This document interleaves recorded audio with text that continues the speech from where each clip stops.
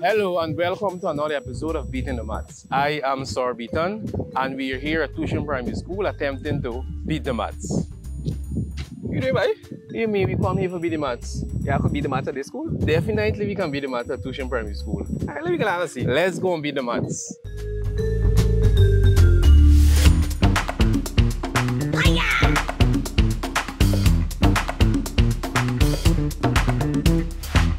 So you have a guest here with us today. What is your name? Abaskan. Your name is Abaskan? Yeah. And which class are you in? Grade 5 champions. You're in grade 5. So you think you normally beat the maths or would the maths beat you? I will beat the maths. You will beat the maths? Yeah. Very bad? Yeah. Okay.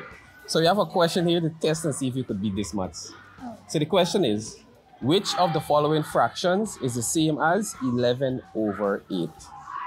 And we have some options here, so the floor is yours, Abbas. So explain to me how you will get that answer. So we have to divide 11 by 8. And then we will have our answer. So how, let me see, walk me through the steps.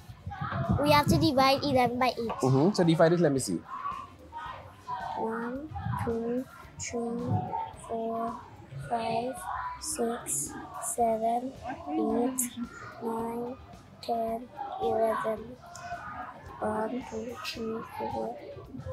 1, 2, 3, 4, 5, 6, 7, 8.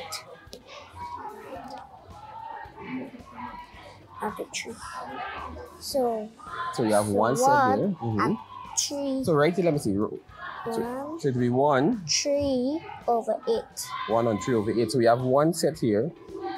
We're left with 3 remaining over the 8. Yeah. Nice, nice. So the answer would be? B. B. Yeah. So we have given a round of applause. Very good.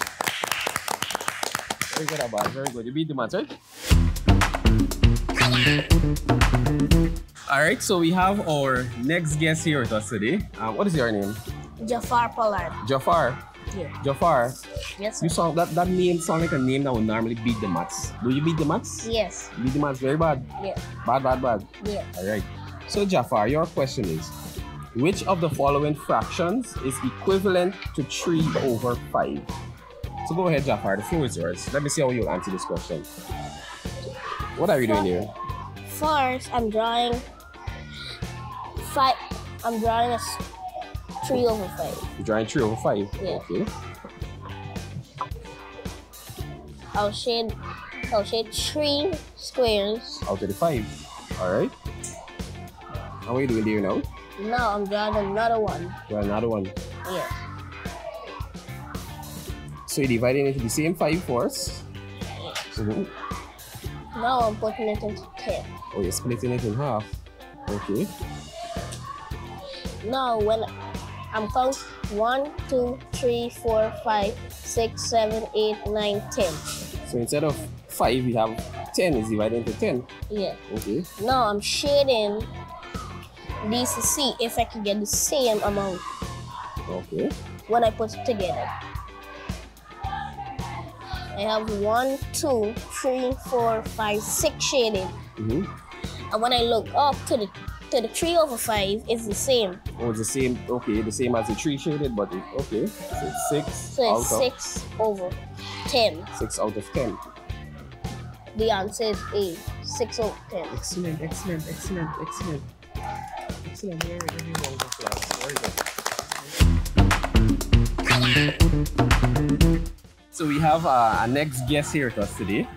What is your name? Nikhil. Nikhil, which class are you in? I'm in grade 6. Grade 6. So you're writing the national grade 6 assessment in a few weeks or months. What do you think? You beat the maths then or the maths will beat you? I'll beat the maths. You beat the maths very bad. Maths doesn't stand a chance with you. Okay. So your question is, find the size of the angles marked P and R in the diagram below. So go ahead, the floor is yours. Okay. So we see this. Once you have this square here, sir. It means that this is 90 degrees. 90. It's a right angle. So it's 90, and so we have to find for P and P. I want it to have these markings, which means these two sides here and here are equal. So the sides are equal, that means the angles are equal as well? Yes. Okay, good. So here, so is 90. Here, so is 90 degrees. So we can get 180. Where you get 180 from? Well, the sum of the interior angles for triangle is 180 degrees. Excellent. So we're gonna subtract 90 from 180. It will be 0.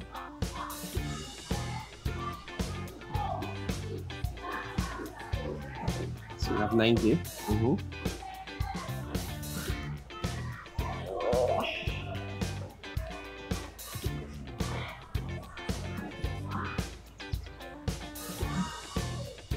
So what are you doing there? I'm dividing the 90 into 2. Okay.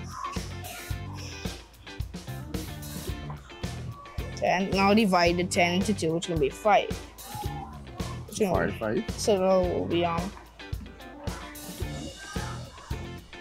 So B and P, both of them is 4 to 5 So because put P equals 4 to 5. Good. P equals 4 to 5. Good. Next, you want to find for R. Now we have to find for R. So this is so we could see that it's a straight line, a straight angle, and it is equal to 180 degrees. Excellent. So we don't have P, which is 4 to 5. We're gonna subtract it from 180. All right.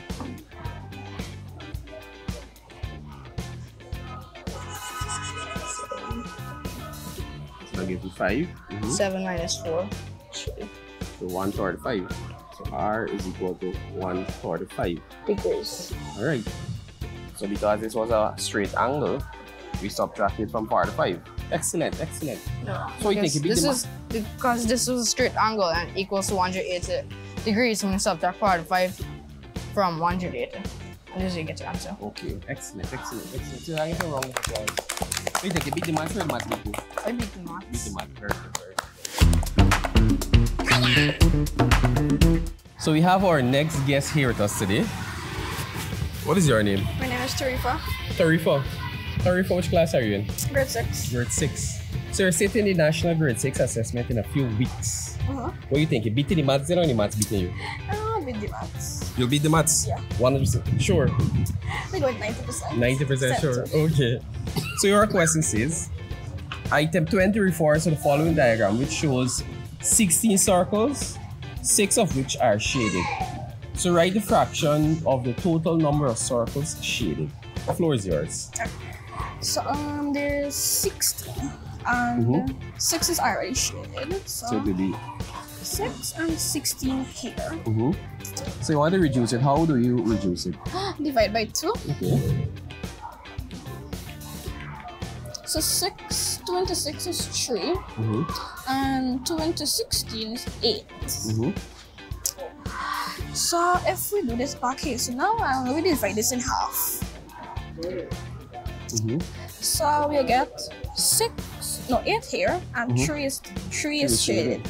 And 3 at the top is shaded as well? Yes. Okay, so the answer is which one? And it's just D. D. Very good, very good. What do you think? You beat the maths or the maths beat you? I beat the maths. Beat the maths. Give her a round of applause. Well done. So we have our next guest here with us today. What is your name? You're the steer. What is your name? You're the steer. You're the steer. Which class are you in? Grade 6. Grade 6. So you're sitting the grade 6 exam in a few weeks. What do you think? You beat the maths or the maths beat you? I beat in maths. You beat the maths, so sure? Yeah. Bad, you beat the maths. Okay. So your question is, the diagram below shows angles at a given point. So they want you to calculate the size of angle A. So the floor is yours. So first, this symbol represents 90 degrees. So you put 90 degrees, You could rest your hand on it. Right? then 43 degrees, then 58 degrees, and then add them up. 8 and 3 is 11. And then 1 here. 9 and 1, 10. 5 and 4, 9. 9 and 10, 19. So you put the whole 19 in, alright? Yeah.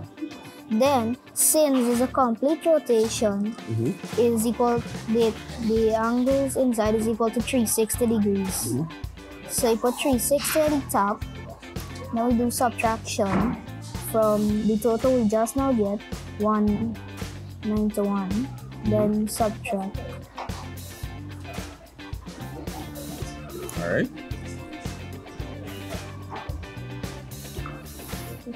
A is equal to 169 degrees. 169 degrees. Alright. A Equals. 169 degrees. So what you think? You beat the maths or the maths beat you? I did maths. I think you beat the maths. Yeah, I think you beat the maths? Yeah. Alright.